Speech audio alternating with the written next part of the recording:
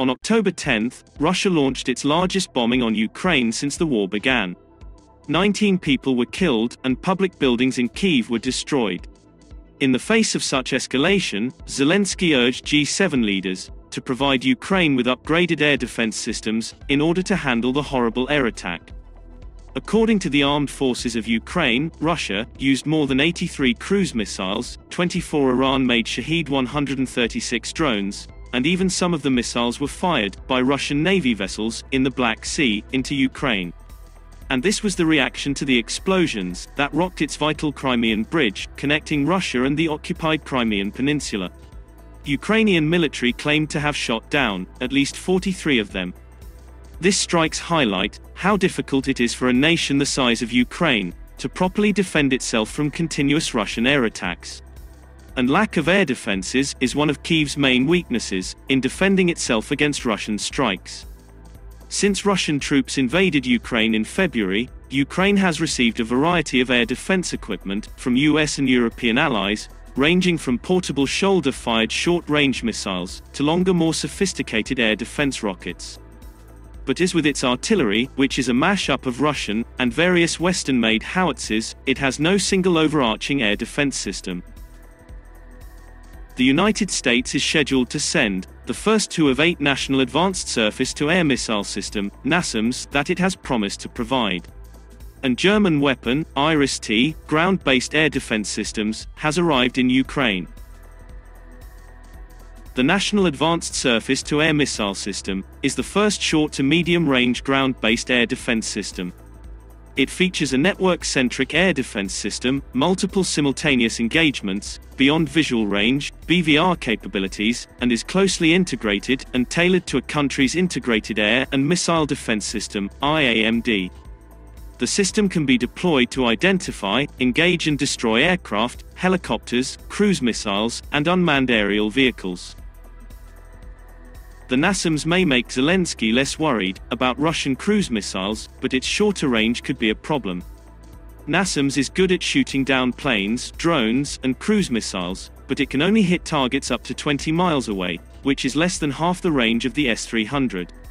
SAMs need a clear line of sight to attack a threat, and cruise missiles flying low, especially in hilly or mountainous areas, would easily cut the system's acquisition range in half. So, with that, NASAMS is a point defense system with a short range. The newer versions of the NASAMS feature the advanced Ghost Eye radar, which expands the range and accuracy of the air defender. And Ukraine may be getting an older model of the NASAMS. NASAMS has been modified many times, and the US no longer uses the first generation. This variant used a ground-launched AMRAAM, with an 18-mile range. NASAMS 2 employs the same missile, but has a better radar.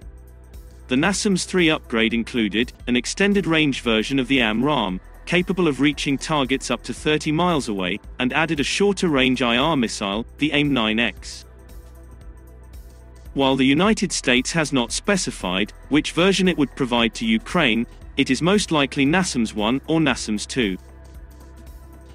While the NASAMS is a significant contribution, but it is not without flaws. It is a short-range system that depends on line of sight to lock onto its target, which is difficult to do at long range, when attempting to intercept low-flying cruise missiles. It might also take weeks, if not months, to train the operators and maintenance professionals, who will be in charge of getting the gear up and operating. Despite these disadvantages, Zelenskyy should be grateful that he is getting a NATO system, and it is possible that additional NATO states may make the NASAMS available to him. Why India rejected NASAMS 2? Prior to the coronavirus pandemic, India was on the verge of purchasing the NASAMS 2 for $1.86 billion United States dollars. According to the US government's Defense Security Cooperation Agency, the proposed sale to India would have included 5 MPQ-64FL Sentinel radar systems, 118 AIM-120C7 and C8 missiles, which is a surface-to-air variant of the medium-range air-to-air missile used by Pakistan against India following the Balakot strike, 3 AMRAAM guidance sections, and 134 Stinger FIM-92L missiles. It was to be deployed alongside Russia's S-400 Triumph air defense system, and the Indo-Israel joint venture's Barak-8 medium-range surface-to-air missile. However, the agreement failed. The Indian Air Force has informed the government that it would rather spend resources on the indigenous, multi-tiered ballistic missile defense (BMD) program that includes medium and long-range surface-to-air missile elements. India's Ballistic Missile Defense (BMD) program, which has been in development for 20 years, is prepared to be deployed in the national capital area, with more stages planned to boost capabilities. At present, the BMD system includes the Endo-Atmospheric Advanced Air Defense (AAD) interceptor and the Exo-Atmospheric Prithvi Air Defense (PAD) systems. The IAF has pledged full support to the Indian BMD program and the necessary logistics to see it roll into operational service on time.